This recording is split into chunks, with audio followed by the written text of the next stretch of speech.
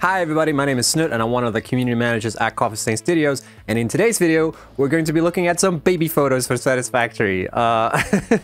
So a while back we shared on our Instagram, by the way we have an Instagram, check it out. We shared some snapshots, like some prototype builds when we first started working on the game back in like 2016, and we thought it'd be fun to share some of that footage with you all today. So that's what we're gonna do essentially. Now here's the thing.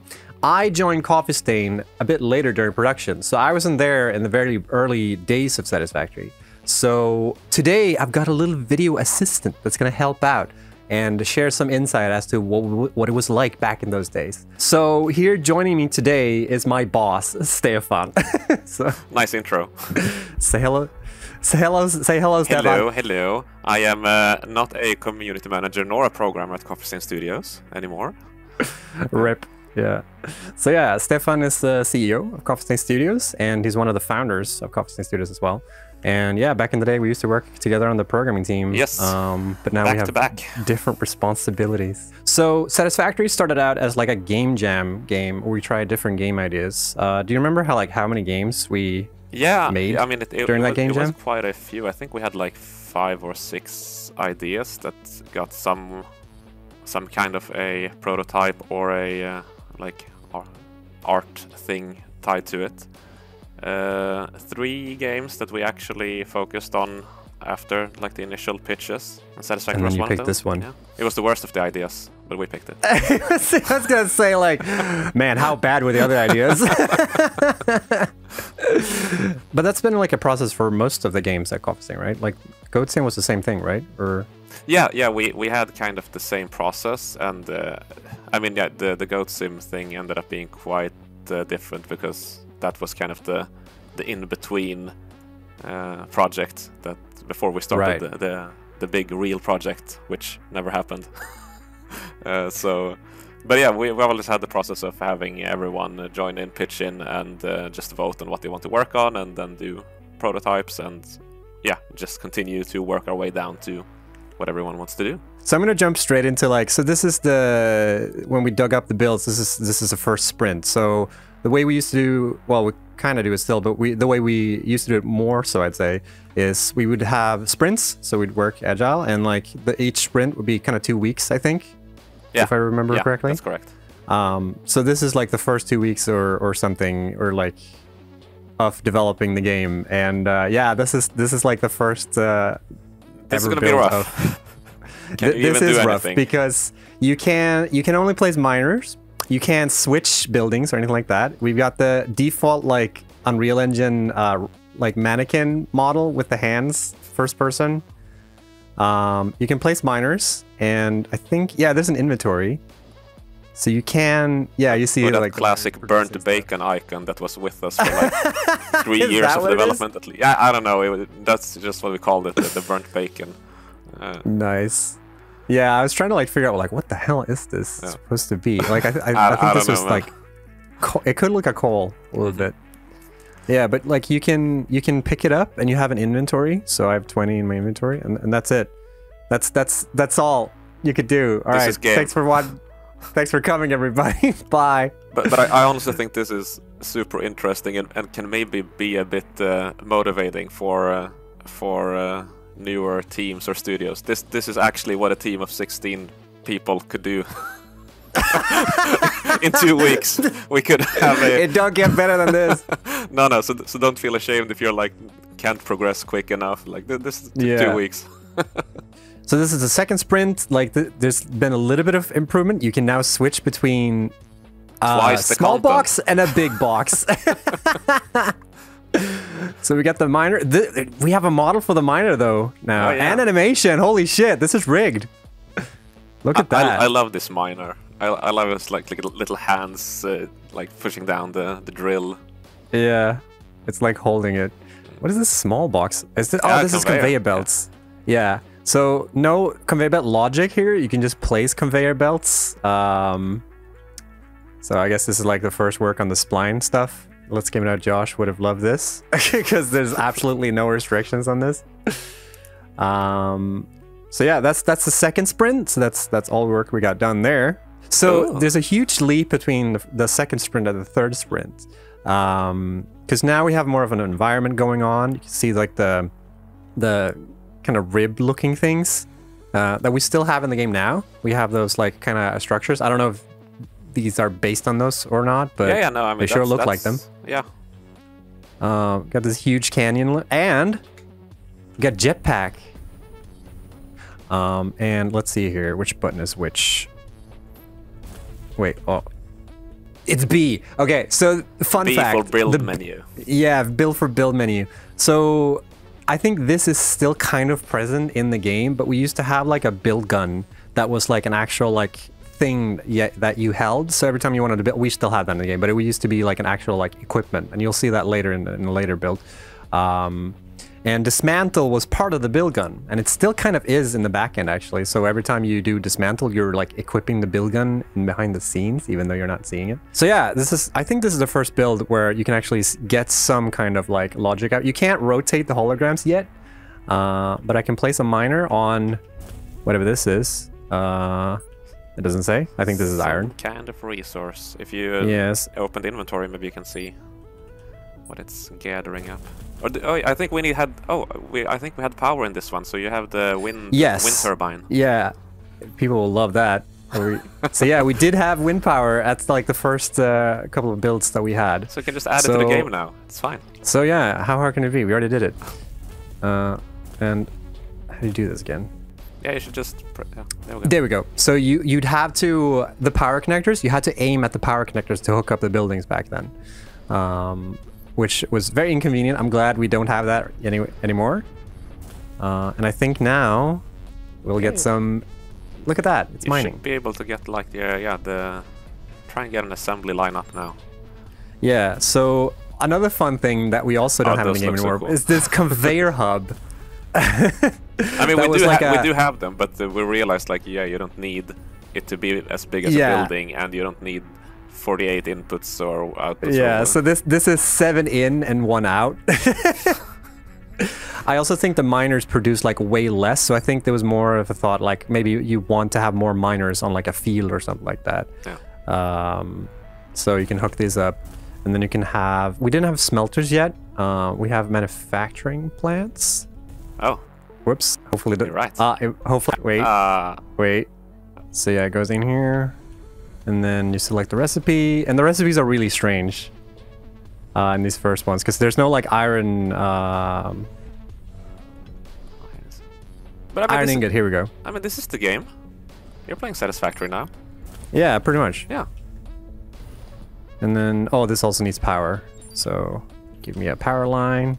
Can you connect to the same? Yeah. Oh yeah, dude. Back then you could what's it called? Serial connect the buildings, so you can get power from building to building. So here we can see it's producing in the Darth Vader helmet.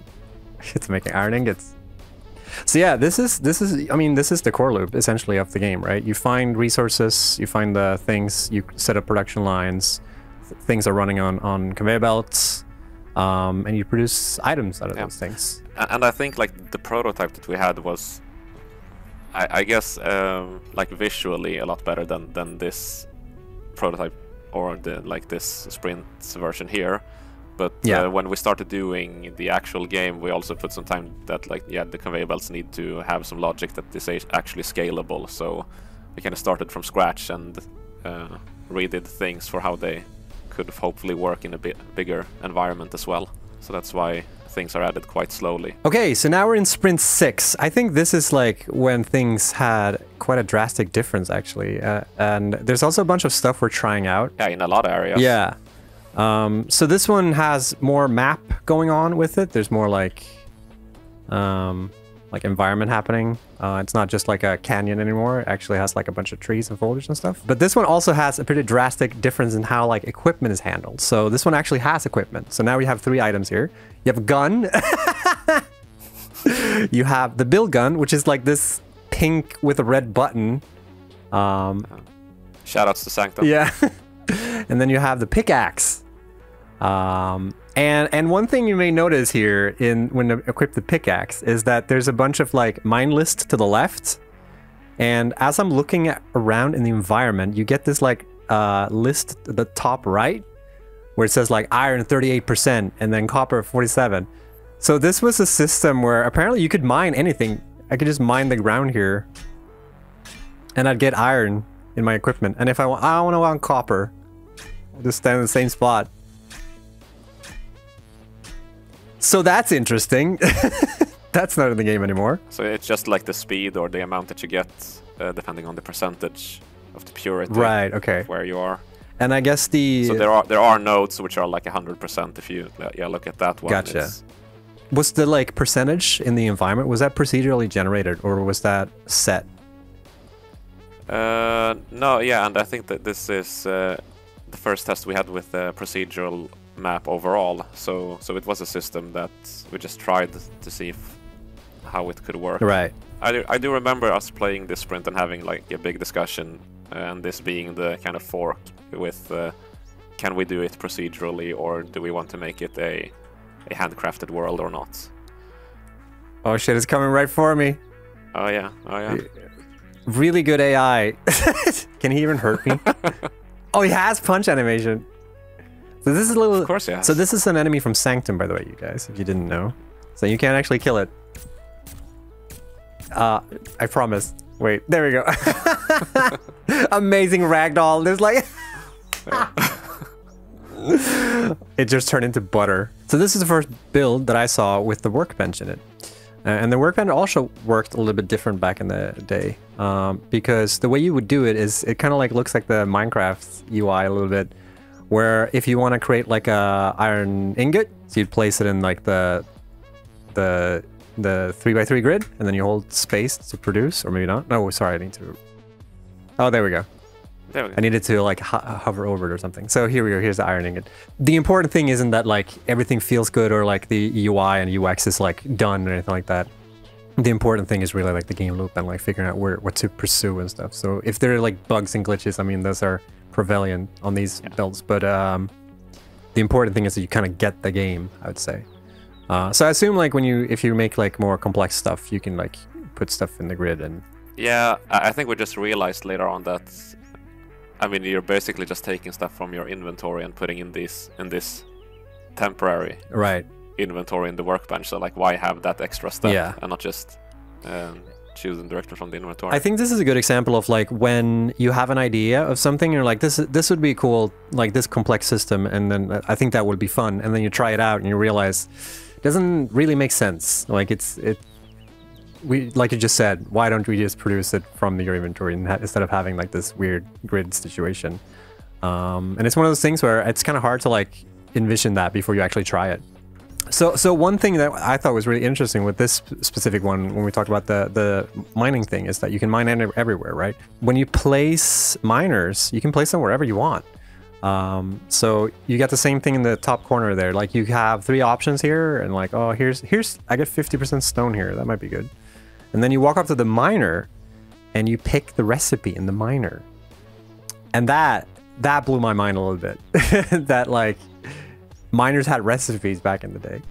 So yeah, I could place a miner here, and then I could place another miner here. This version also has you can spin the holograms, so now I can actually place them a little bit more how I want them. And then let's build a smelter, because now we have smelters in the game. And they look like faces. I think this also like opens its mouth when it's like, let's see here. So let's hook up conveyor belt here, and then set a recipe. Does it have 2 inputs? Yeah, it did.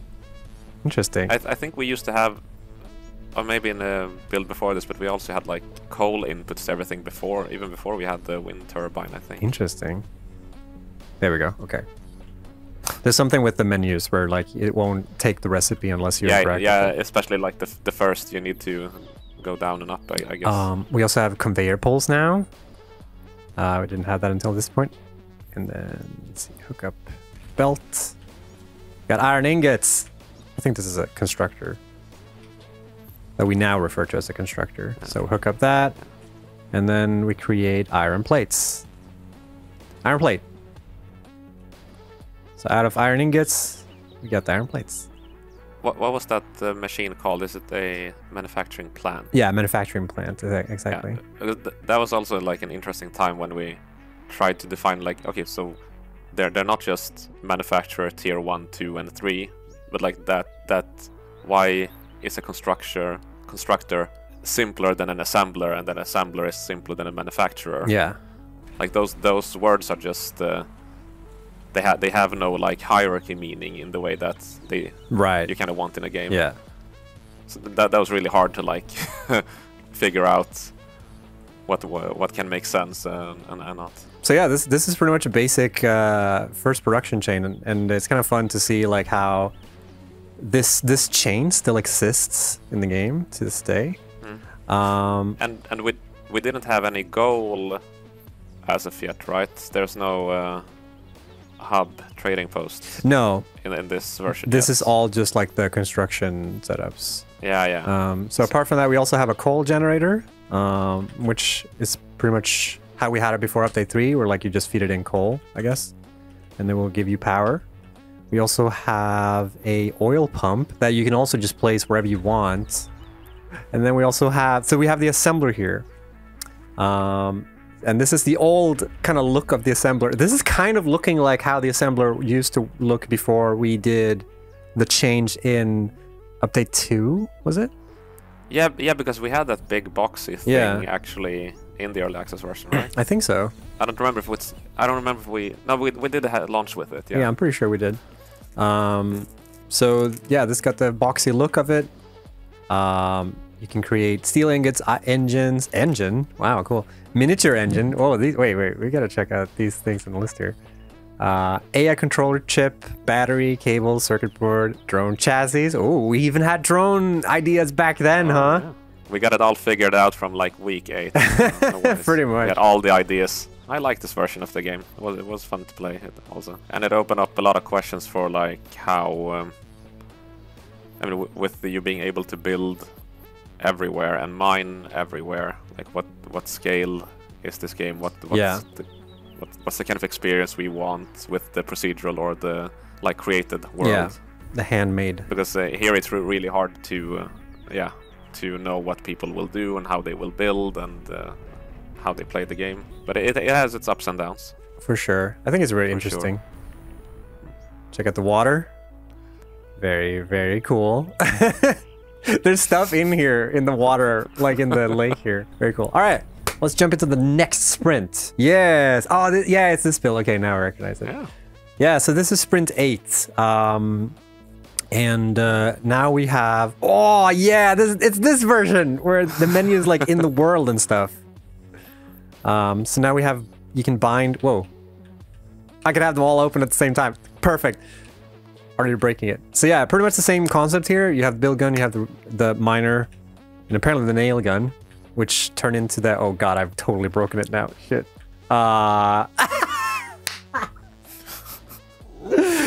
We have them all going at the same time. Perfect. This is so funny because the way I've had it right now, it looks like I'm shooting the foundations into place. Alright, this is the first time they were added. Same thing. Oh, you done yeah, goofed. I did goof. So yeah, the foundation system also kind of works pretty much the same. I think this is also the same kind of system that we always had. Yeah, and this is also, I guess, built on the foundation that we've had from our previous games. Pardon the pun. I'd say a lot of systems are from Sanctum. doing the Sanctum series. Yeah, like the equipment, the build gun, the building system. But this is neat, because now you can actually like unspaghettify your builds and stuff, so now we can have straight conveyor belts going.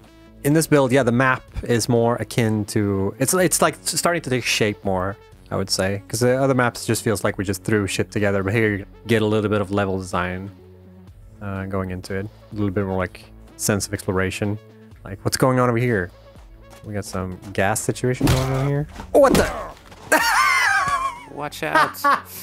So yeah, when you take damage, you just like... I'm getting punched!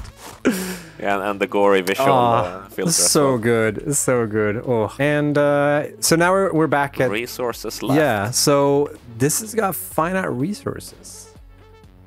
So if I start mining this... It's got 4,704. 3.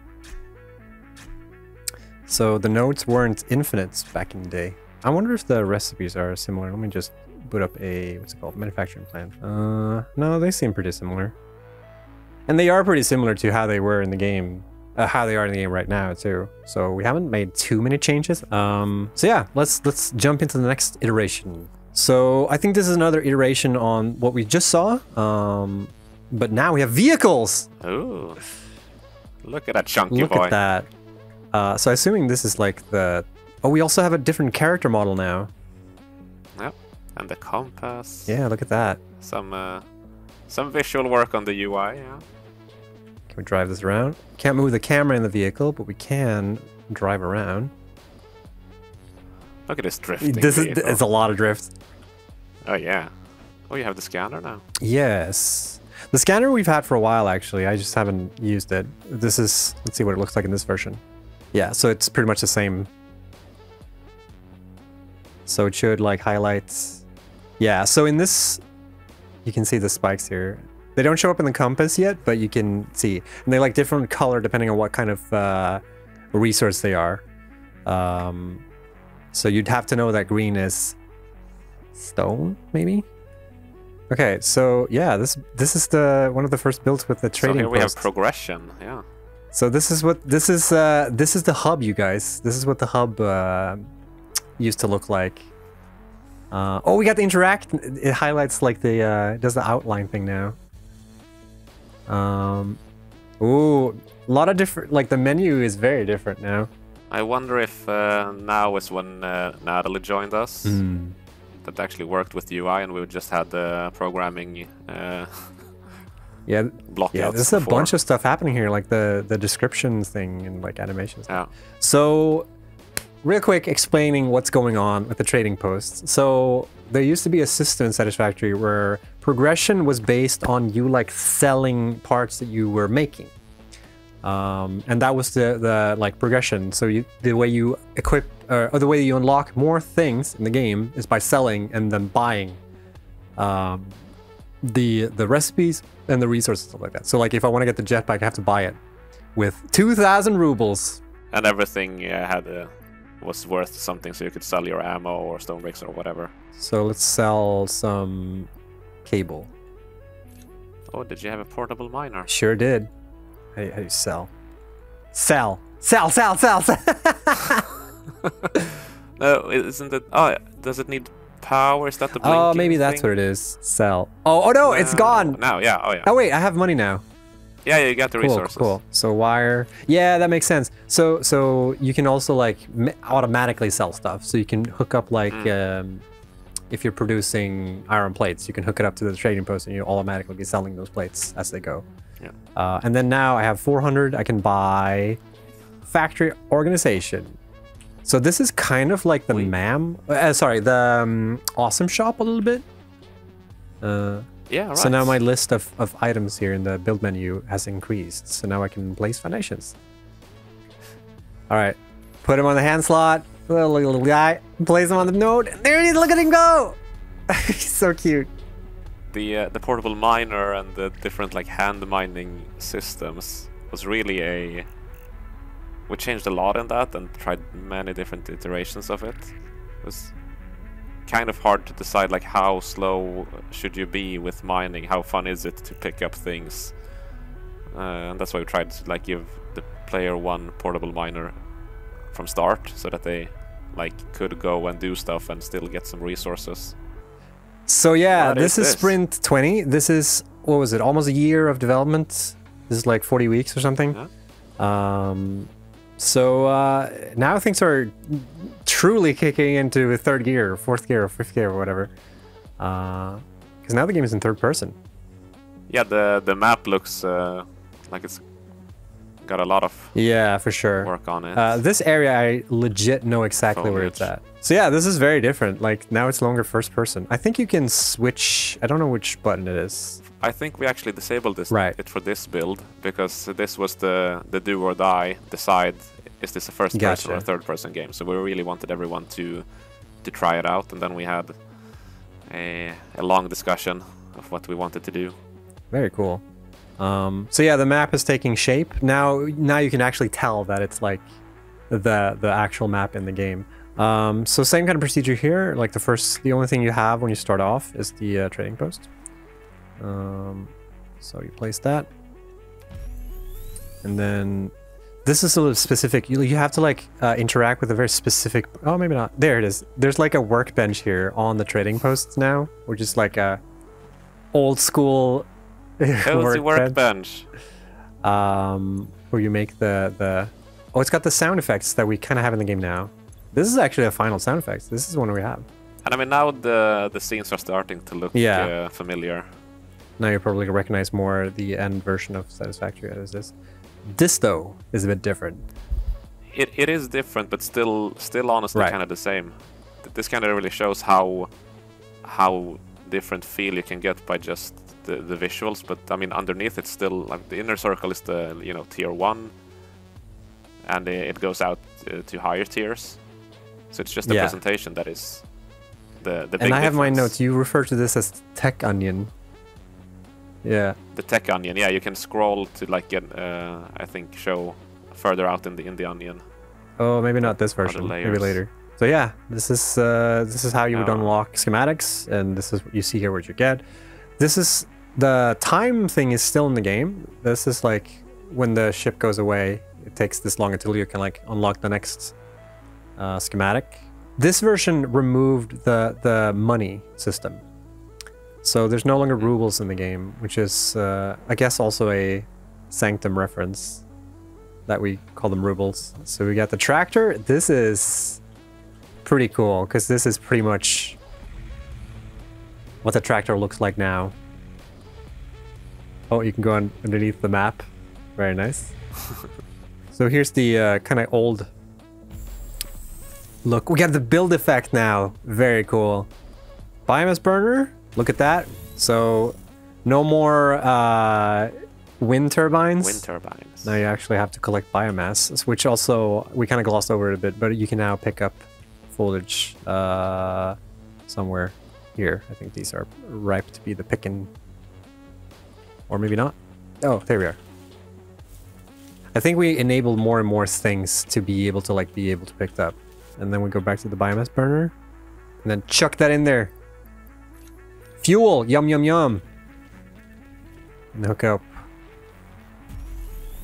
some power line. Still had the system of... you had to connect it to the connector. That was... Yeah, like, holy shit. But it's so, I mean, like when you're into it and like all of these small quality of life things, since you know so well how to play it, you don't think about it. It's kind of when you first introduce it to someone else that's like, I can't connect this thing at all. What's happening? That's when you realize that you're just okay. We kind of need to focus on the quality of life things and making things actually. And those are also usable. things that like you probably don't do that the first couple of sprints when you're working the game. You're probably later down the line when you're actually curious about like the first time user experience and stuff like that, when people are trying out your game and like, you know, see if they figure out what's fun with it. You need to show the trophy. The trophy. Yes. I don't know what that is. It's just a tiny ass. What is this, by the way? I don't know. I think it might be a like small sign of life from the previous project, the one we were supposed to do after Goat Sim. So now we're on Sprint 23. Now we actually have a menu for the game. We actually had this menu for quite some time, and this is the first version. I think this is the version that I played for the first time. Did we have the title here? It was on the front end. Satisfactory. Was it? I just saw that it's called Factory Game up there, so... Look at that, okay. So this is also... I don't remember when was the first time. Well, sometime between 20 and 23, apparently. Alright, so we're back to first person now. God, I remember this compass so well, because that was like one of the first things I did was remove that compass. Or remake it to fit with like the new style that we have now. We got enemies! We got hogs! I'm pretty sure you worked on these, right? Yep. Let's see if they attack me. So it's gonna look at you. These are pretty much the version we have right now in the game. The model and everything. Oh, they do the circular thing. I thought that was way later. This guy is having issues. He's like, you better not come He's here. not quite feeling it. I got you, man. Whoa, shit! This version, by the way, has like one of the things that I'm so glad we got rid of. We have a stamina bar in this version of the game. Ooh. So when you're sprinting, it like uses up your stamina. I usually hate stamina bars in game in general. So like if I run too much, my stamina runs out and I can't run anymore. And it takes forever to load up for some reason. So yeah, more work. We have like enemies now. We have environmental lighting. So we started off during the nighttime and now it's... This is the thing I was referring to before.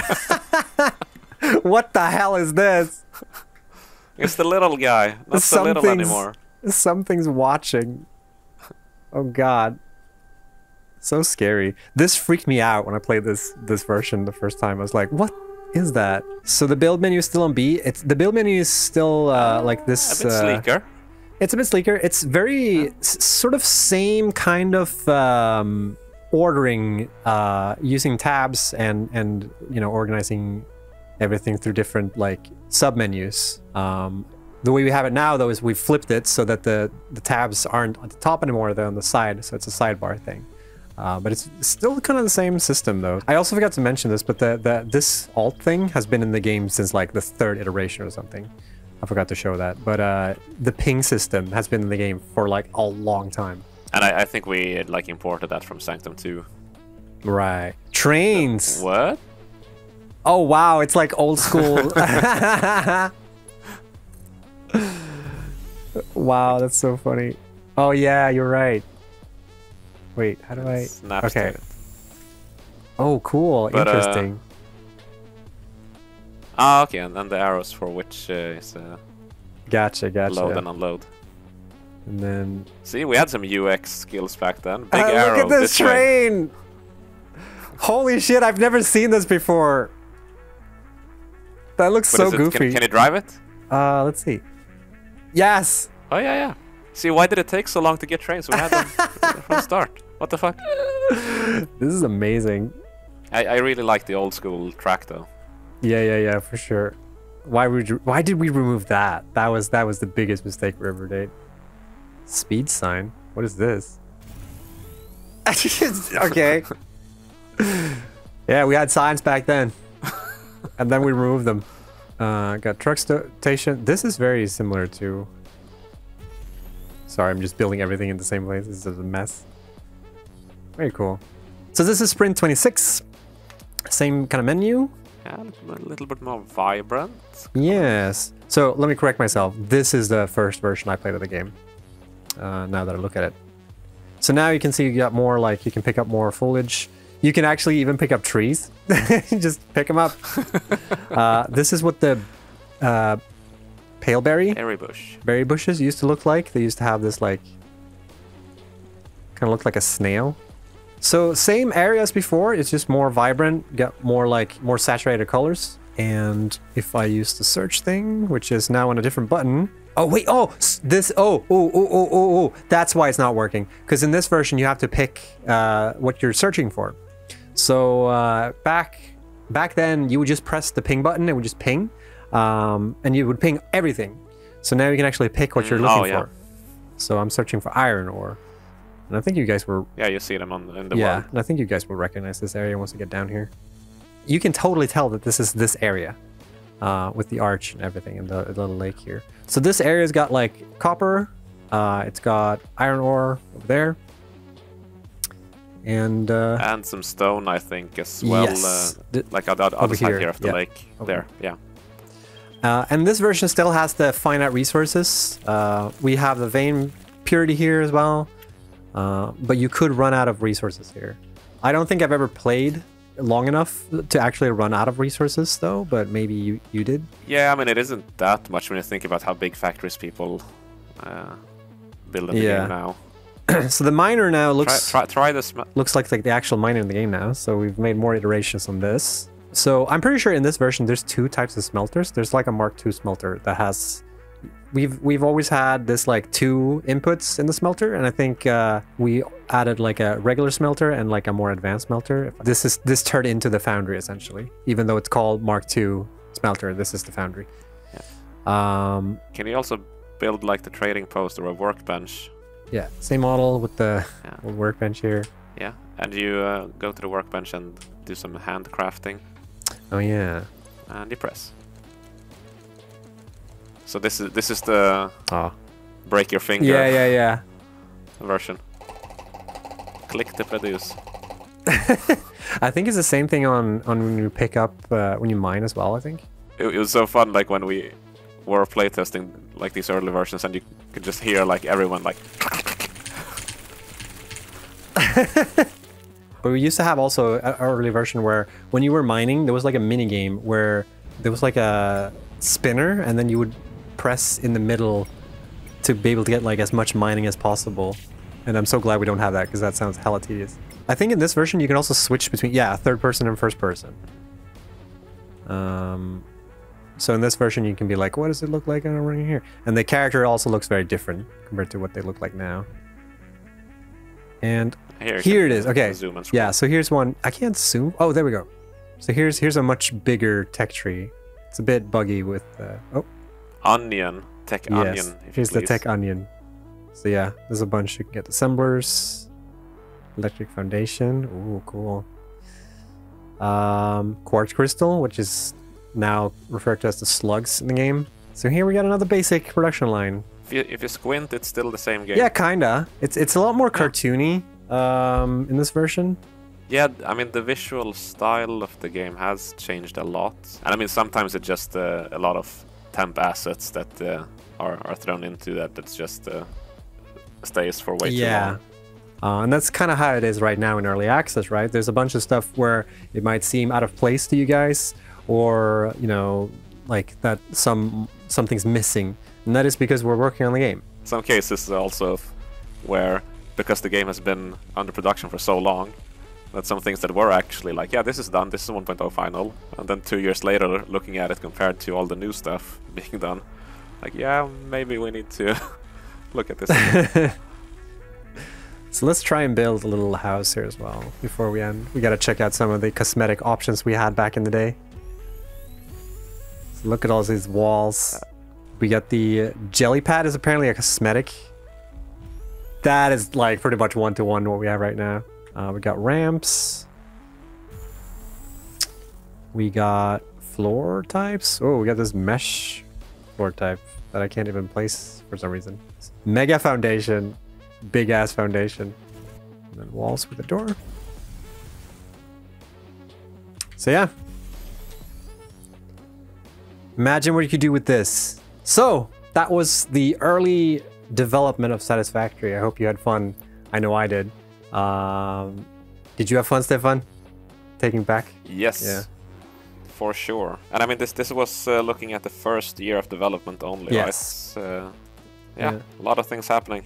Yeah, a lot of things happening, and it's interesting to see like how the speed of development, where like the first couple of sprints, as you guys saw, like nothing much happened. It was like just super basic, and then suddenly like things are coming into place, and you sort of recognize in the game. And then the last couple of sprints, you know, a lot of stuff happened. And also, I mean, I think it really shows how strong the core has been.